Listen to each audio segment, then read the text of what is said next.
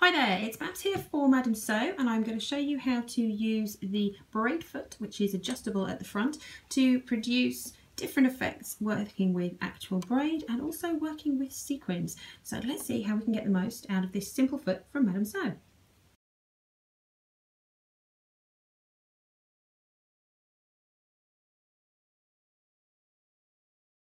Today I'm going to be taking through another foot from the Ultimate Presser Foot collection, and this time round it is the braiding foot, and I'm going to show you how to use it with braid, but more excitingly I'm going to show you how to use it with these beautiful sequins. And basically once you can do those two, you can apply that to any kind of embellishment. The foot itself has a little screw at the side here. You can use the tool that came with your sewing machine to adjust that.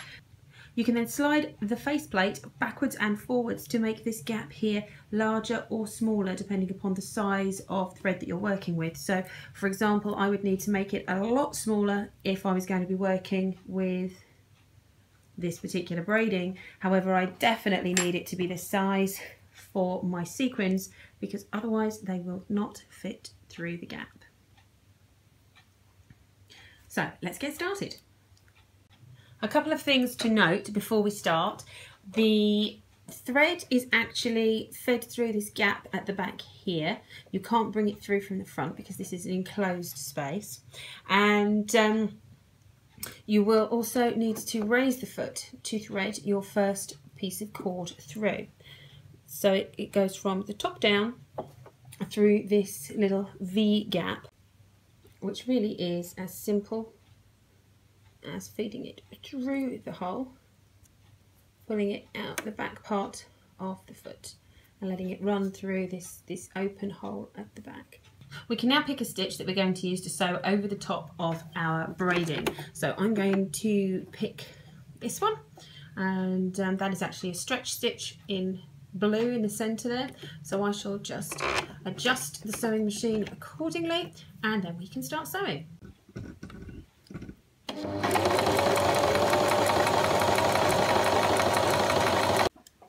When sewing sequins, make sure that they're fed into the machine so that the scales overlap facing you rather than facing the foot, or else they'll get stuck every time you pass a new sequin. Secondly, you want to have a nice straight stitch and a nice long stitch.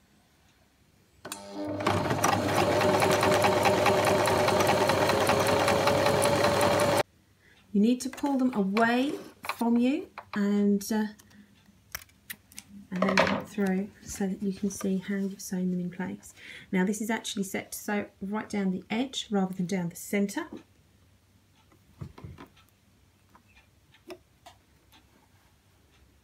And this is what a zigzag looks like.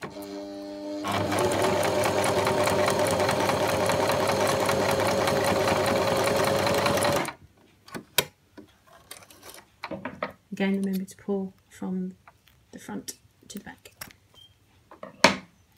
which gives us a zigzag stitch and a stitch down the side. Now if you are overlapping your sequins, then this side stitch effect would be very, very useful. If however you just want to have a nice gleam of shine in a one-off location, then the zigzag done with an invisible thread rather than this nice solid one so you can see where I'm working would be perfect. I hope that tutorial was useful to you, and if so, please subscribe to the Madamsew channel for more tutorials and information on the Ultimate Presser Foot set. I'll see you around for the next tutorial. Bye for now.